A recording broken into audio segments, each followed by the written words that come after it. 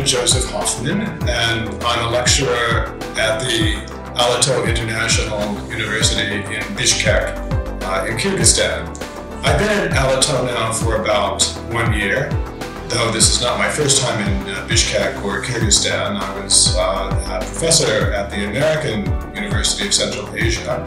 And I came to Alatow because Alatow is probably the fastest growing and one of the most dynamic universities, not just in Kyrgyzstan, probably in all of Central Asia.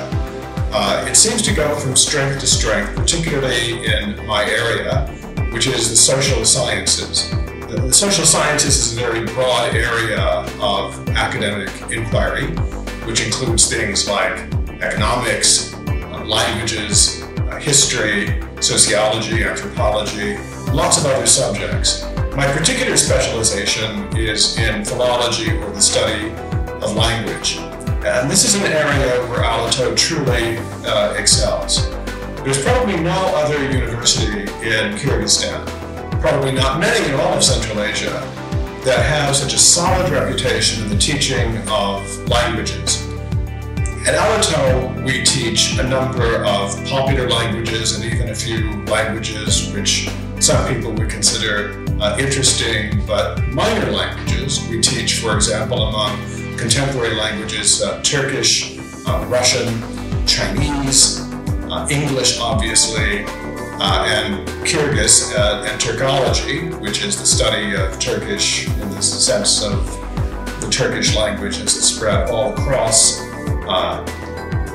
Central Asia, from Turkey all the way to the Russian steppes.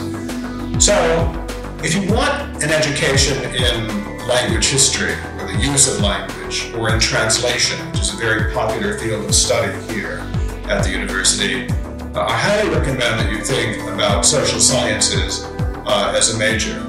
Other social science subjects that we include in our faculty are teaching, or as we call it, pedagogy. Many of our students want to be teachers, primary teachers and secondary teachers, and to enter the educational system here in the country. But our system and program is designed to accommodate students who can teach with great skill and success anywhere in the world. You may know that Alatow International University uses English as its primary medium of instruction.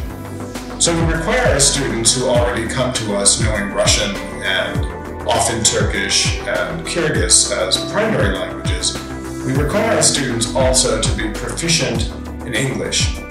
Not just proficient in the sense that they can know it and understand it and speak it conversationally, but they actually listen to lectures and ask questions and participate in seminars in English, and they're expected to take examinations and pass examinations also in the English language.